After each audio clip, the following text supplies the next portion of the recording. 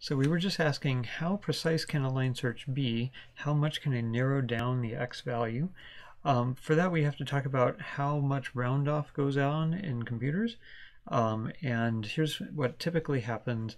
We'd say not what's the smallest non-zero value you can compute. That's about 10 to the negative 308th. So 0.000 308 times. But then if you added that to 1, a computer is not going to store all 308 zeros in between the 1 and the 1. So what really matters more here is how different two numbers can be when they have a non-zero size. So there's this concept called machine-epsilon, epsilon being a Greek letter that we often use for very, very small things. And it's basically the smallest number you can add to 1 and get something that's not 1 anymore. So if I tried adding 10 to the minus 13th to 1, you can see there's a 1 right here, so I got something that's different than 1. 10 to the minus 14th, I get a 1 over here, which is different than 1. What if I add 10 to the minus 15th? You would expect to see a 1 here, but we're not seeing it. So I would say for Excel here, 10 to the minus 15th is just below machine epsilon. 10 to the minus 14th might be a safer thing to think of.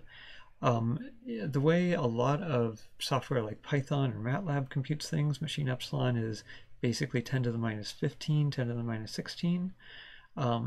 So that's how different two objective function values can be. But what does that tell us about the x values that we're using to optimize? Let's consider a function like 1 plus x squared near x equals 0. The most different the y values can be is machine epsilon. And so what x value corresponds to getting a y value that's just a hair above machine epsilon, just a hair above 1 here? You'd say, well, 1 plus x squared equals 1 plus machine epsilon. So here we'd have to say square root of machine epsilon, and let's just call that 1e minus 15. So about 10 to the negative 8th is the best x precision we can expect when we're running optimization.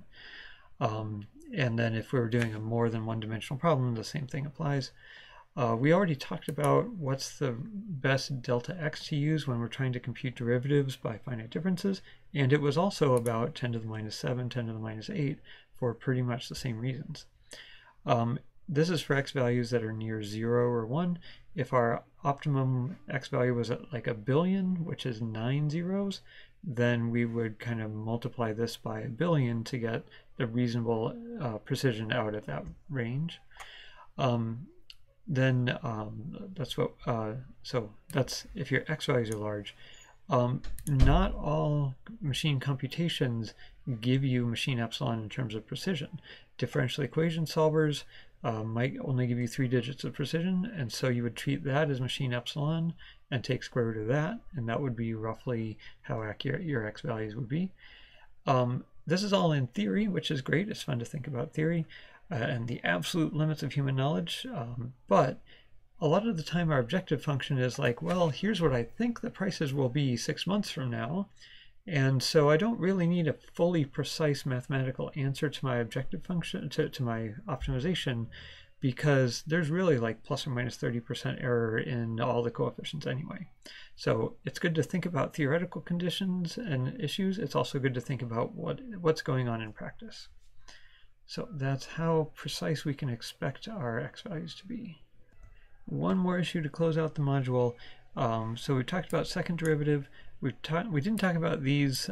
They're not all that interesting. You can go look them up if you're really curious. We talked about these. This one was 3-point parabolic. We talked about Brent's method. Backtracking is even simpler than most of these. We just kind of guess a large value, and if that's big enough, keep decreasing it until the objective function starts going up again. That's fairly common in machine learning these days. We talked about learning rate in our other module. It is in some cases possible to do exact line search. If your function is a nice simple algebraic expression, you can plug in your search direction and your current position, leave alpha as a variable, get a new expression, and then minimize that expression by taking the derivative, setting the derivative equal to 0, and solving for alpha. So there's very few times you can do that.